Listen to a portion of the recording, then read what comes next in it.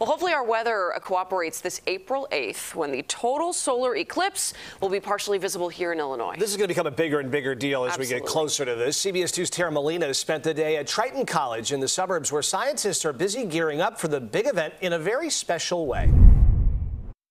They started getting ready for the eclipse here at the beginning of this month, with shows running in this planetarium right now, not only on the eclipse and its impact, but how it's been viewed historically. The moon blocks the disk of the sun. Here in the Chicago area, weather permitting, you'll be able to see 94% of the sun eclipsed. 94% of the magic, if you're talking to Chris McCall.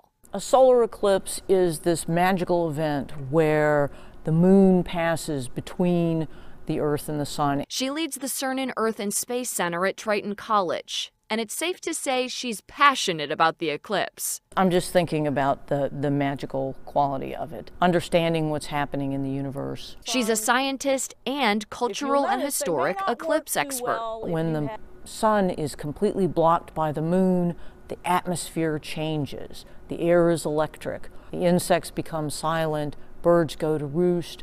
Inside the center, they're running a show in the planetarium on eclipses, history and cultural views, and the best way to view them. All right. Outside, demonstrating the safest way to view the eclipse with utensils you probably have in your kitchen right now. You would see little crescent suns. Even the pantry. The pinholes in a Ritz cracker will project the eclipse onto your hand or onto the ground. Whatever you choose to use to view it, she says preparation is important because this won't happen again for more than 20 years. The next total solar eclipse across the United States, not until 2045. If you want to see a total solar eclipse and you don't want to have to travel at all, mark your calendar now for September the 14th, 2099.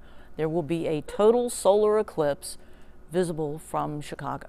Do calendars even go out that far, Chris? Yes, they do. This one, just 26 days away. A great spectacle, a phenomena this eclipse expert will be experiencing for the first time in totality after more than 40 years in the field. It's an opportunity to be one with the universe, to share this experience with other people. They'll be hosting events here throughout the day of the eclipse. That's April 8th. We put more information on that and how you can safely view the eclipse from wherever you'll be in the story that's up on our website right now. Reporting inside the Cernan Earth and Space Center on Triton College's campus, I'm Tara Molina, CBS 2 News. Our thanks to Tara, and if you don't want to travel, stick with us here at CBS News Chicago. We'll have plenty of eclipse coverage on that day and leading up to it. Have you ordered your Ritz glasses yet? I will now. You'll be putting them on. Look for that in our live coverage. Yeah.